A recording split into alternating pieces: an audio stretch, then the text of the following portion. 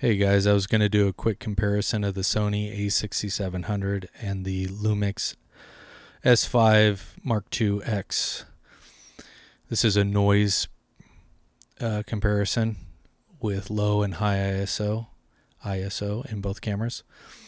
Here we are starting off with 100 ISO, both cameras on a tripod, and very slow shutter speed. So 100 ISO, we have the Lumix on the left, Sony on the right, and they're looking great here. Let's do 100% crop in.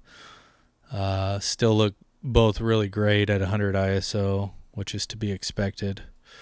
I do see a little more noise with the Sony, but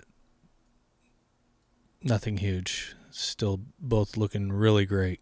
So let's go ahead and jump into the 4000. I shot same picture handheld, fast shutter speed at 4000 ISO on both cameras.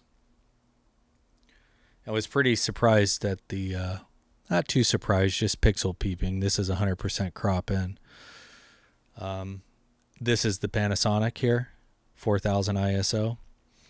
Sigma 1.4 lens. It's a great lens. The art lens, shot wide open at 1.4. And for the Sony, we were shooting with the Viltrox 1.2, which is another great lens. Viltrox higher end for the Sony apsc line, 1.2.